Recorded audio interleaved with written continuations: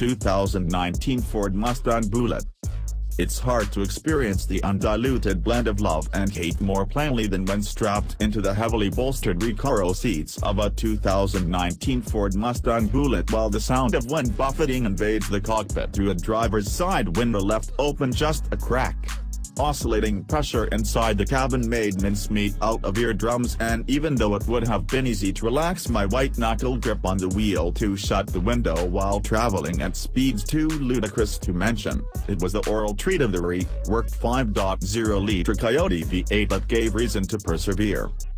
Since Bullitt hit the big screen in 1968, San Francisco has become a city that keeps the masses out through prohibitively expensive living costs and a pace of life that'll turn youthful thick black hair brittle and gray, a far cry from the easygoing peninsula that gave Warner Brothers and Steve McQueen the keys to the city so the pair could shoot one of film's most iconic chase scenes. It's for that reason that Ford invited us to drive the 2019 Mustang Bullitt through Northern California's most iconic driving roads instead of the populated San Francisco hills that once sent McQueen and his Mustang flying, somewhere we wouldn't bother likely Ford stockholders and general members of the 1%.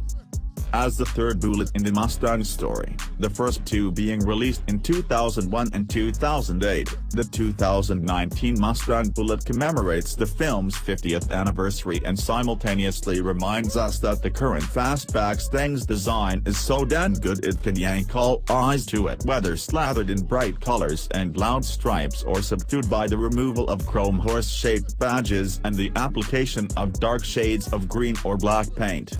Unlike a clip from Michael Bay's latest restaurant shoot-'em-up thriller, Bullitt, both the car and movie, is the essence of a gentleman badass, thrice distilled and remaining static under pressure. Subtle chrome accents provide a glimmer of light to the sea of dark paint and lines the outer edges of the grille, borders the edges of the side windows, coats the Bullitt lettering and bullseye logo at the rear, and surrounds the lips of retro 19-inch wheels that have had their faces painted in Henry's favorite shade of black. Behind those rims are the only inconsistencies in the color palette aside from the orange turn indicators up front. Red Brembo brake calipers put in place to remind occupants that frictional forces provide a better insurance policy than any policy Geico can muster.